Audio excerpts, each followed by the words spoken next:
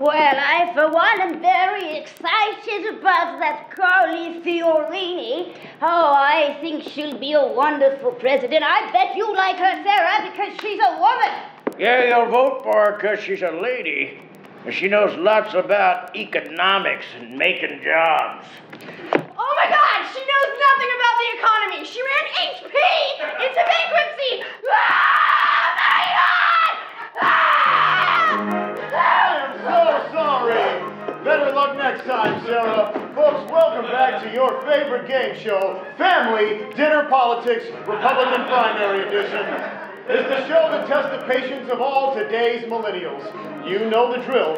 For each minute that you can stand being at the table with your conservative relatives, you win $100. Please help me in welcoming our next contestant, ladies and gentlemen, Caden!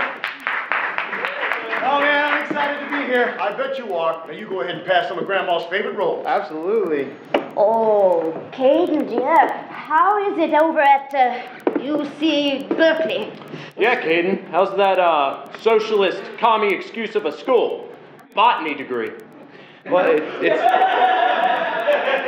it's going really good, actually. You know, there's actually the top tier botanists actually make a. You should run and do law like Ted Cruz. Oh. He knows his stuff. Yes, oh, and he is such a nice gentleman. Really, he is one of the good ones, you know? Yes, I like him. I like him.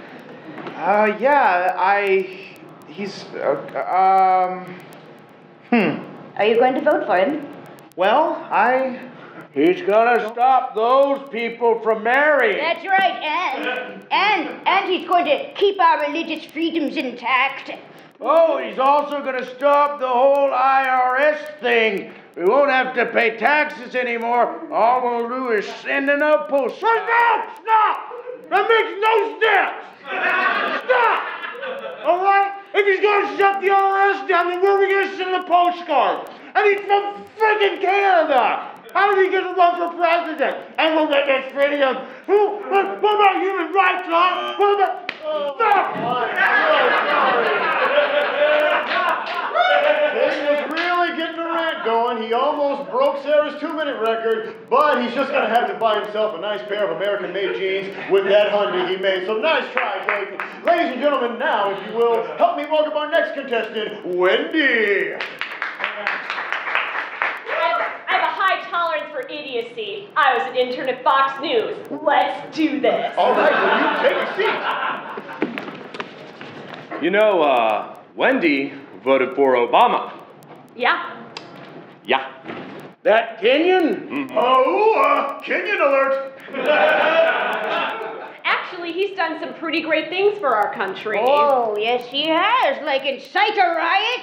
Oh, he made the whole thing that much worse just by sending in that old attorney general. You know, that Donald Trump is right. We need to see his birth certificate. There's a birth certificate. Yes. Oh, now that Donald Trump will make a fine president. Oh, he's very knowledgeable. He's been all around the world. I don't even mind that he has an Italian wife, and he knows how to run a business.